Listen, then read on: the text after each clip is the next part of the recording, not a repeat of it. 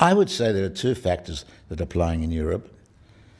The first is moral relativism has taken such a control on the cultural and societal attitudes of Europeans that they cannot distinguish, and that political correctness requires them to say that everybody's the same.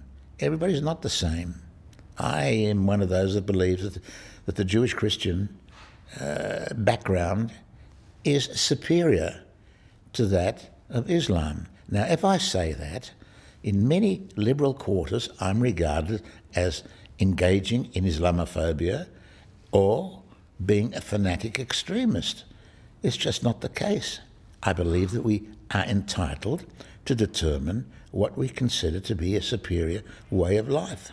And I believe that our way of life is more ethical and more to the bone than that of the Islamic. The second element is Europe still has a conscience about the colonialism which it engaged in.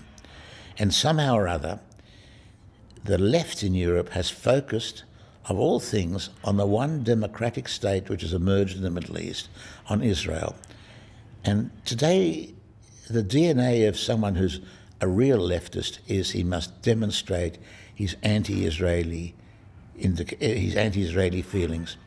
And in the same way that Vietnam was a rallying cause for the left, today, to their disgrace, in my opinion, much of the left has allied itself with the most inhuman monsters that exist in the world and turned and made a scapegoat for all their frustrations and for all the evils that they considered that their forefathers engaged in with imperialism and so on against Israel, which is not an imperialistic state, but which they try to describe as having been born in sin and having dispossessed and completely ignoring the 2,000 years or 3,000 years of continuity of Jewish life with Israel.